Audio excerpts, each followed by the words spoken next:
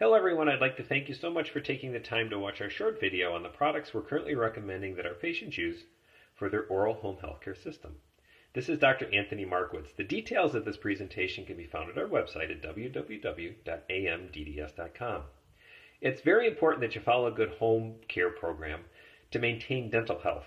It's also very important that you maintain a good oral home healthcare program to maintain total body health.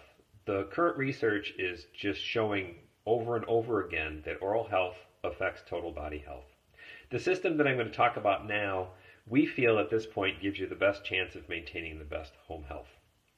In the morning when you wake up, first thing we'd like you to do when you're going to start doing your oral home healthcare program is floss your teeth. So get a good dental floss. This is Glide. You can dip whatever works best for you, whether it be waxed, unwaxed. Go ahead and floss your teeth well. After you're through flossing your teeth, it's best if you use an oral irrigator. I personally like the Air Floss. The link can be found on our website. It holds about 1.5 ounces of an irrigating solution, and I like to use the closest irrigating solution at this point in time.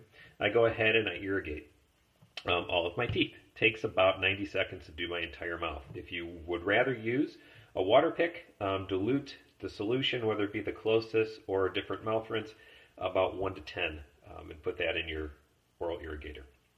It's best if you use a mechanical toothbrush. I like the Oral-B. Many people like the Sonicare. That's fine. It's been found that an electric toothbrush will remove about 60% more plaque than will a manual toothbrush.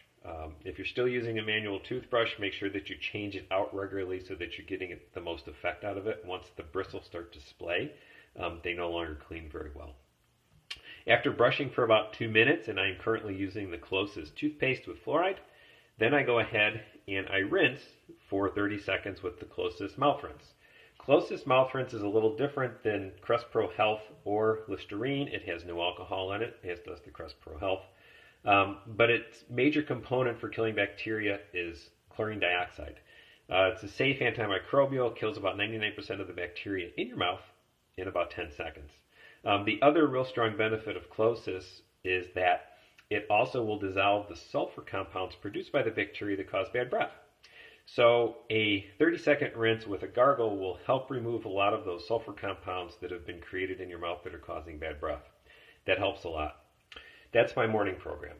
During the course of the day, it's been found that xylitol, which one of the brands is Spry. Xylitol is a sugar, and we have details on our website about that, which does not cause cavities. Actually, it helps kill the bad bacteria in your mouth.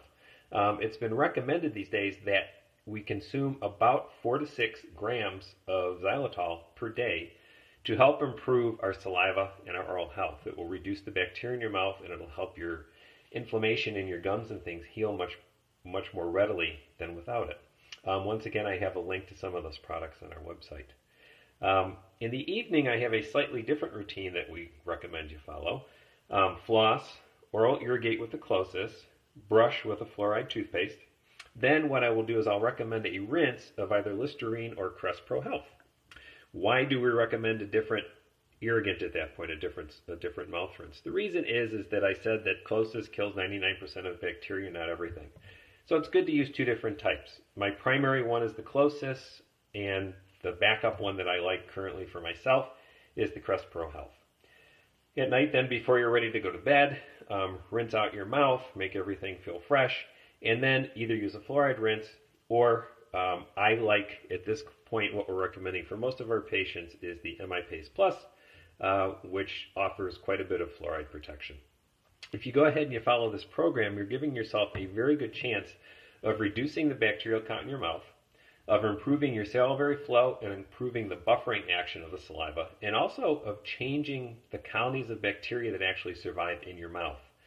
There are both good bacteria and bad bacteria that live in your mouth, and the purpose of this plan is to try and reduce the number of bad bacteria and improve the number of good bacteria. Once again, thank you so much for watching our video. Check us out on our website at www.amdds.com.